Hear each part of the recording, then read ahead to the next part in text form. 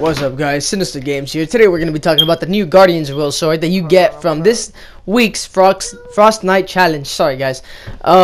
This sword is really cool. It has a leap attack like it did in Battle Royale. If you play Battle Royale, that sword, it leaps and yeah, it's like the Walloper kind of, but that's not the cool thing about this sword. Today, guys, we're going to be talking about an exploit you can do with this sword. When you make this sword 82, you are able to recycle it. You know, you make it 82 for Malachite. So when you recycle this sword, once it's 82, and aka Malachite level or 3-star, once this sword is 3-star, you recycle it, you get obsidian and char black.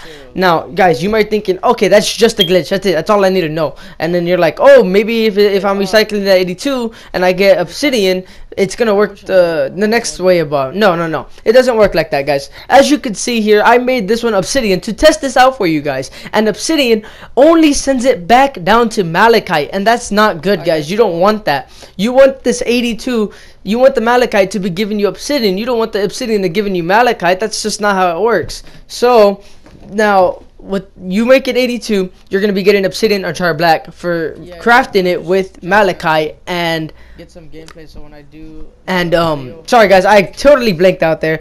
I forgot the name of the green one.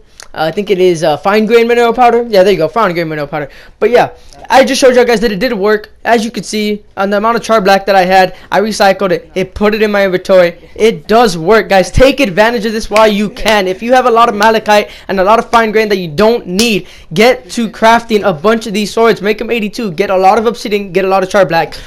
Alright, guys, that's it for this video. Peace out, guys.